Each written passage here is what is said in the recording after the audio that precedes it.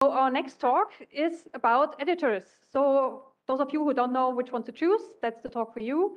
It's given by Kirsten Tonga, who is a Vivid developer and currently working for HOT. Hello, everyone.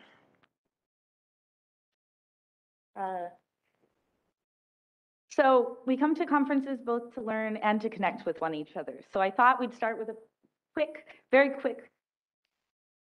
Turn to the person to your left, and you have 30 seconds back and forth to tell them how long ago you were an entry-level mapper.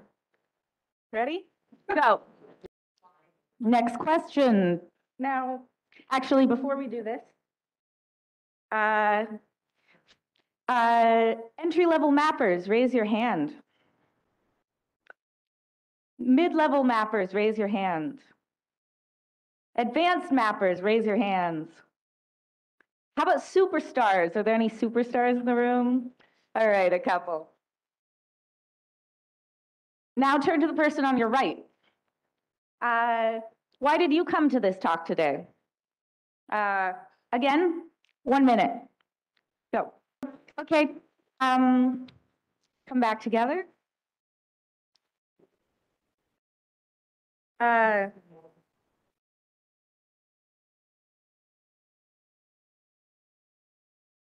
Now,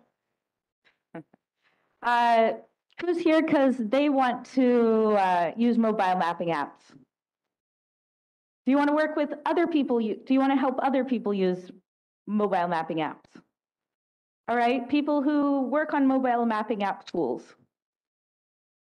All right, people who are here because they know me. There's a couple. Okay. So we're here for different reasons, but there is an agenda. So I better switch to that, and I'm going to talk really fast because I have lots of information. Who knows HOT? Hands up. All right. So HOT started with an earthquake. They were having trouble coordinating things. Many of the places most vulnerable are not mapped. The right people can't get to the right places. The right supplies can't get to the right place, and not at the right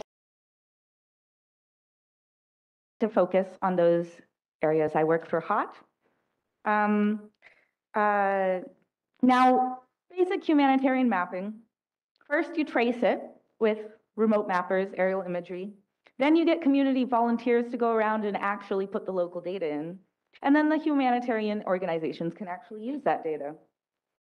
HOT has some good tools for remote mapping. We have 180,000 volunteers, but there is a problem that engaging with and contributing to the map is unequitable, inaccessible, and immobile. I'm a mobile engineer. I'm going to focus on that last part. This is just a little bit of data. More people in Africa have smartphones than computers. That's the opposite of Italy. Of course, more people have computers and smartphones here, but more people have computers here than smartphones. And if you look at the rates, smartphone use in Africa is growing really fast. People have smartphones, they don't have computers. And most OSM tools are built for desktop. This means that step 2 has a problem. How do you if their devices are mobile, how do you let them use it? So HOT has promised to invest in technologies to help people in our 94 countries vulnerable to disasters contribute to the map. I'm Kristen Tonga. I was hired in January. I'm a software engineer. I'm not a GIS person. I am learning a lot. And I figured the first thing I had to do was figure out what is going on. So user research. Mobile mapping as it stands, there are many apps. On a mapping campaign, you use 2 or 3. There's not one you can use. They're not built for low resource environments or non-English environments, and there's none with all the features needed. I care about a couple things. One of them is sustainability. The experience I've seen in the tech sector with that intersection of NGOs is sometimes you have a contractor write something, and then the contractor, the project, or the employee leaves, and then the tech isn't maintained and it stops working. A good example of this is OpenMapKit. Who's used OpenMapKit here? So OpenMapKit stopped working. It was built by the Red Cross. I've talked to the developer, the project managers who have worked on this project.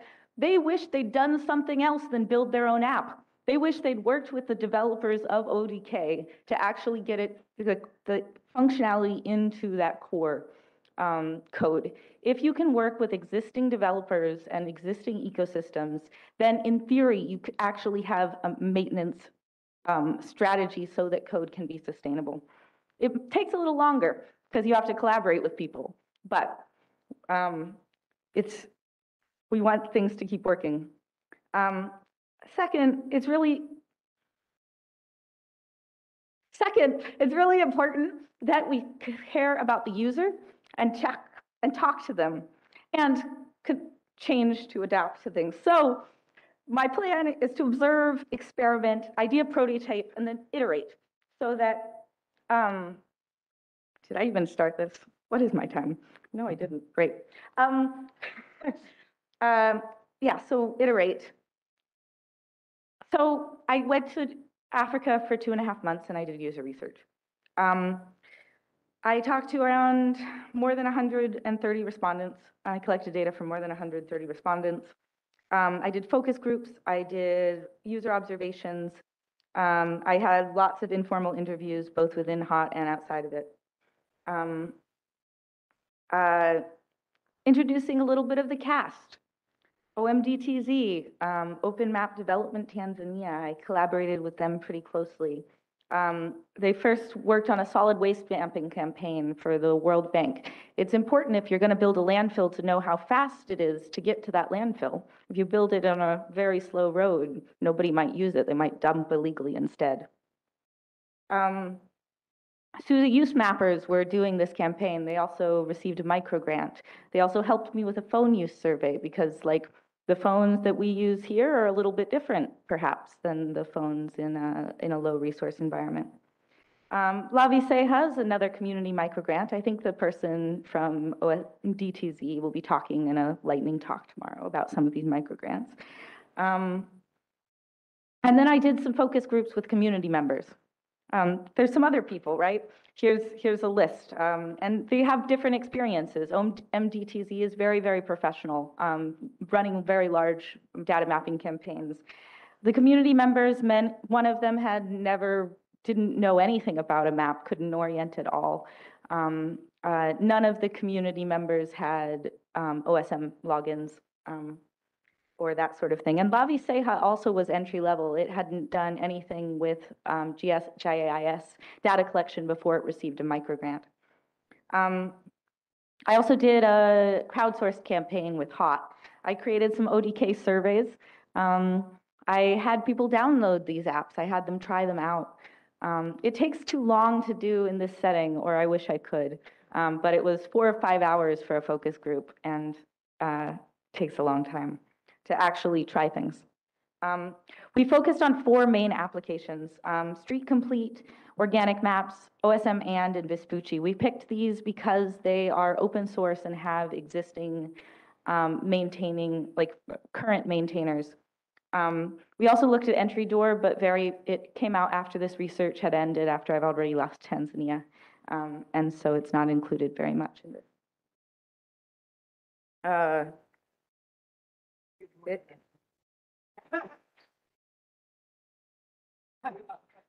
What is my time, just to know? 14 minutes, thank you. There, now I have a timer, great. What phones are people using? It's important if you're building software to make sure it works on people's phones.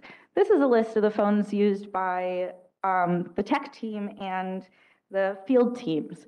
The field teams, I did see that the field teams, the SUZA youth mappers, were using this quality of phone. When I went to Tanzania, I switched my old phone, my Samsung 5. It was an old, 2014, so 8 years old. it has about the RAM of the phones that are being used today by SUZA youth mappers. On the other hand, La Viseja, the community group I worked with, of the 6 people involved in that organization, 5 of them had smartphones, and 3 of those smartphones had 1 gigabyte of RAM and 4 gigabytes of memory. And so you're actually dealing with phones with very, like, they're slow, they have little space.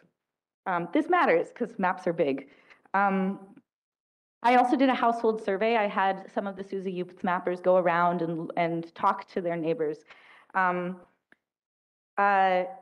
It was actually quite an affluent sample compared to Tanzania in general. I think in general, it's less than 30% of people have smartphones. But in this group, 86% of correspondents had smartphones. Of course, only 23% of them ever used a map. And it was all Google Maps. There were no other mapping apps mentioned.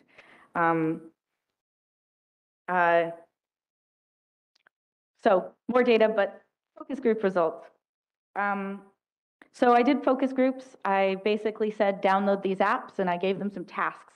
And then I had them compare. You can look at these. I have all the data. You're welcome to look at it. Contact me if you want it. We downloaded base maps, created POIs, corrected tags, uploaded to OSM, and activated editing. These slides are not quite as complete as I hoped because of airplanes. And as some of you know, but different apps are, like, they have different features. Some of them work really well for things. So some insights. Core problems, space on mobile devices. An example, trying to download all of Tanzania on an app. Someone deleted a wedding photo of their fiance's engagement photo and then had to go home and was in trouble. And unfortunately, it didn't even work. We spent 45 minutes trying to download Tanzania on organic maps in Zanzibar. Of the 8 students, only 2 were able to download Tanzania successfully in 45 minutes. Partly, the internet was dropping. Partly, their phones weren't quite set up to be able to deal with that. Also, battery life. With La Viseja, halfway through the day, they switched between people who were mapping because one of their phones died. It takes a lot of battery to be constantly looking for your GPS point. I'll also point out that some of these phones have really bad GPS points. In La Viseja, his phone was getting 3.4 kilometers off. This meant that we had to figure it out based on outlines of buildings where we were. It took us walking back and forth a couple times before we actually knew. I think they might have started mapping on the wrong road if I wasn't there. Maybe not. Eventually they would have figured it out. Ease of use. Street complete and organic maps were easiest to use. Icons, really clear. OSM and was very challenging. It consistently ranked worst. Not even the SUZA youth mappers who have 4 years of experience were able to figure out how to turn on the editing program plugin. If working on OSM and, something has to be done to make this easier for someone to just enter. Feature set. If you only have limited features, you get some poor quality data. Example, people who don't know very much about OSM and are trying to match what they see around them with what they're seeing in an app.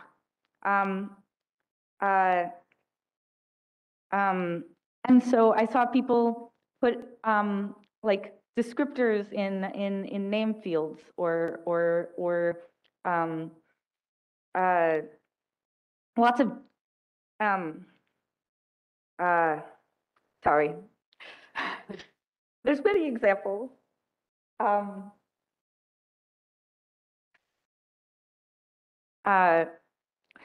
People really liked Vespucci. Vespucci was expected to not do very well on these user tests, and my suspicion for why they liked Vespucci was that we did it last, and people who had been struggling to, oh, I want to delete this building, how do I do it? Or, oh, this road doesn't have a name, how do I add one? And they'd ask on the other apps and they couldn't do it. Sometimes they'd add OSM comments, which of course no one will likely ever look at. But they really needed full functionality to be able to, for example, say that a road was one way, say that a building had been torn down, switch the type of a store to update to what the reality actually is.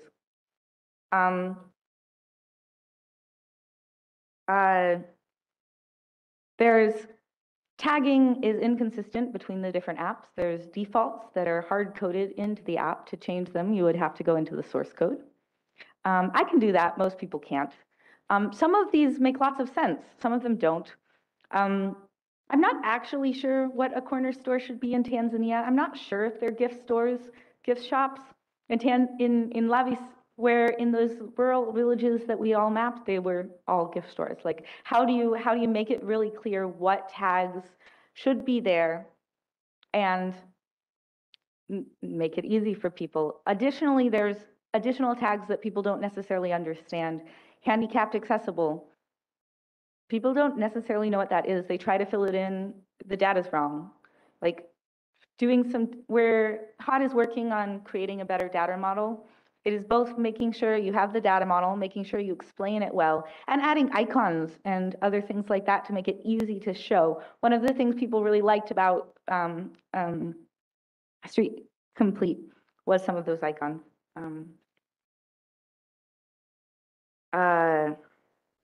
Right. Editing quality, we got a lot of duplicates. We got a lot of duplicates partly because there's no live updates. I walked around with Flavi Seha, and I had been, there'd been a big campaign to map all the mills. They'd already been mapped, but organic maps only updates once a month. And so they weren't on their phones, they added them again. When you have a group of friends walking around, they would like add the same coffee shop or same cinema 5 times, and then you went into OSM later and you had 5 points of interest. Not being able to see what other people around you are doing makes it a lot harder to contribute good data. It also makes it harder to fix both internally and with your friend groups what's going on.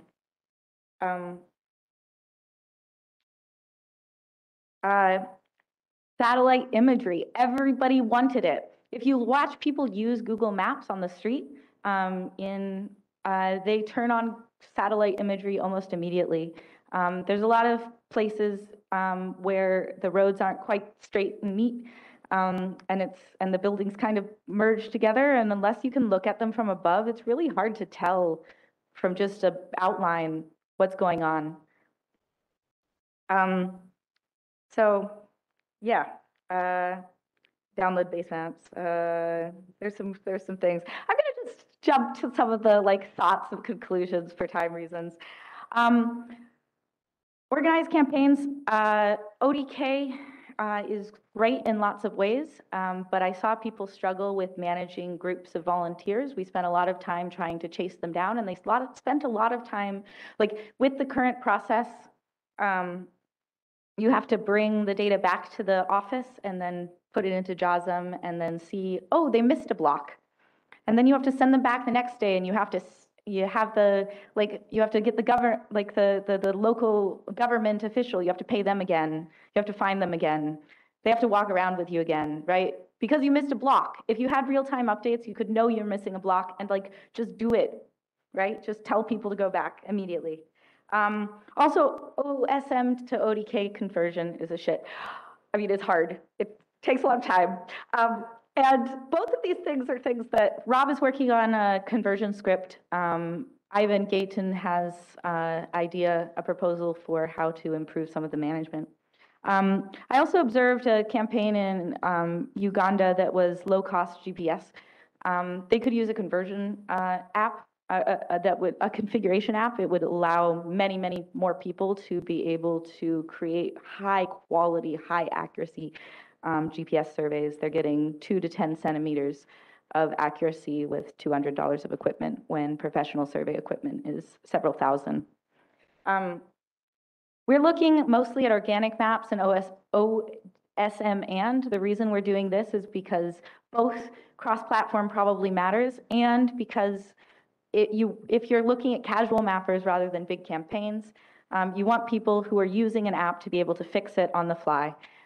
These are the two that have navigation worked in and support both platforms. Organic maps, you have to fix some server problems before you can build features. It's easy to use, but if you can't download maps, it won't work. OSM and lots of features. Usability, user interface needs some work. We need to meet and talk to the collaborators, and that will be one of our next steps to figure out exactly how that works. I have some links, Q&A.